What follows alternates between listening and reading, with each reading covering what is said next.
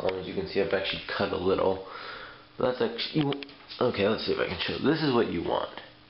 You don't want any like cracks in it, or it didn't get glued enough, because that's obviously not good. So if there's holes in it, you might want to try to pour some glue and try to kind of clamp it over that spot. But anyways, so now we're gonna cut it out. I don't really have tips I can do to cut it out. Just be careful, you know, cut close to the line. Saws you can use. Bandsaw is a nice one. That thing over there. I'm using a saber saw, or its cousin, a jigsaw. Seems to work fine. So yeah, let's cut this thing out. Okay, so I actually just changed my mind. I'm not gonna cut it out yet. For one reason. It could be too much work. Drop-throughs can sometimes get jank. I've made them before, but sometimes get really screwed up. So I'm just gonna practice on a practice piece and then do it on here. And if that doesn't work out, then I haven't wasted time cutting the whole thing out. But anyways, if you're gonna do a drop-through, I'd suggest practicing 2 first. So anyways, whatever. If this is your drop-through, or this is your practice sheet, like this square piece of wood. So what you can do, you have the drawing, and then you're gonna get a drill bit that's as big as your saw blade. So yeah, and obviously this does not work with like a bandsaw, so you have to get a saber saw or a jigsaw. But anyways, mine's 3/8 and it fits this blade, and you're just gonna drill it right next to that line. You see, it's right next to the line. And so now that you've done that, you can stick your saw in. You can't see that. Well, there's no way for you to see that, obviously. Whatever, you'll stick your saw in, so then you can just cut down here, and then cut up here, and you'll do that for both sides. So then you'll just have these outside parts in this thing, and then you're going to drill another hole at the top. It'll probably have to be a bunch of holes to get around. It's like one here, one here, one here. Then drill a hole probably here, here, here, here. And obviously don't go outside the lines. You want the hole to be right at the edge of the line. Then you just stick your saw in and cut it off.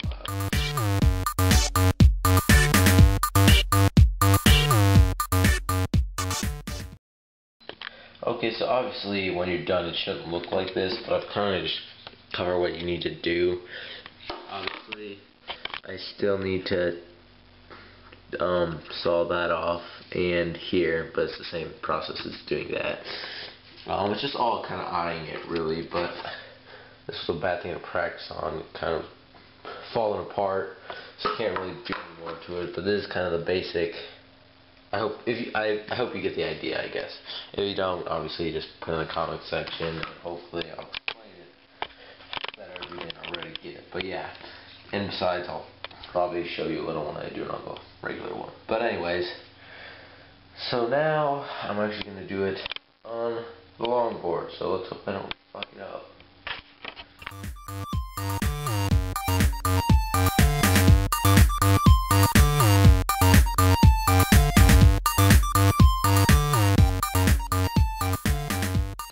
Okay, so I finished the first drop-through, and it didn't turn out halfway bad.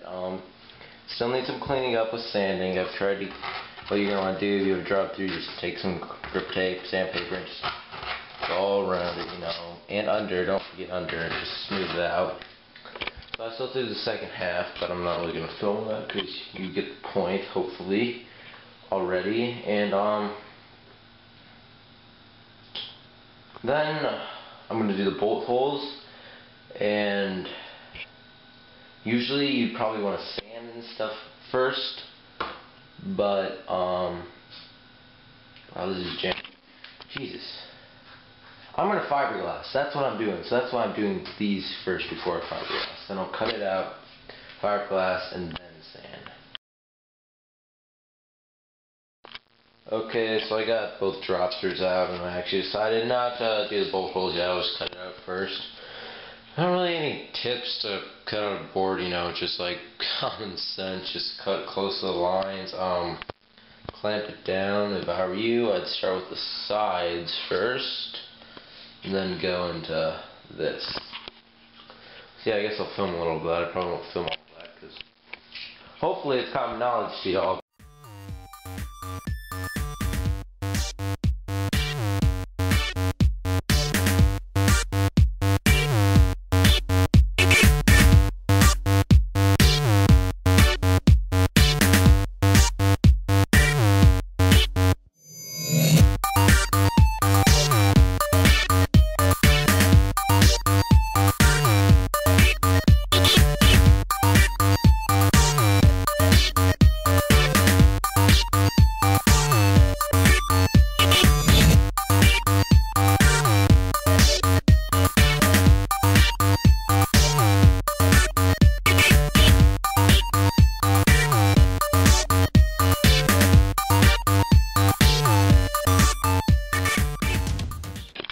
So the final step before you go to the finishing process would be putting the bolt holes in if you haven't already. And basically there's two different ways, I guess. There's more, but I'm going to show you two that are pretty easy.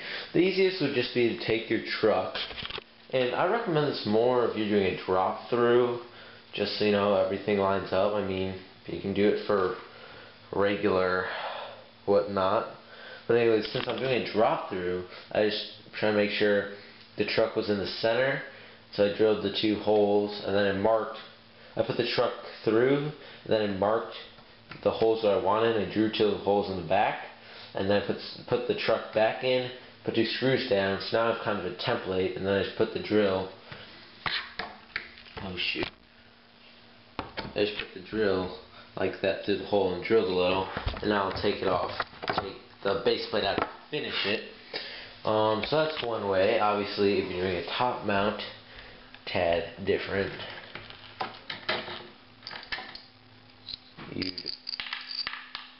Since you probably drilled the center line on your top sheet, you can try to find the center right here, or you can just eyeball it. I mean, just look what looks good, and you just set that on top and drill through, and whatever. You can do the same method I did with the drop through.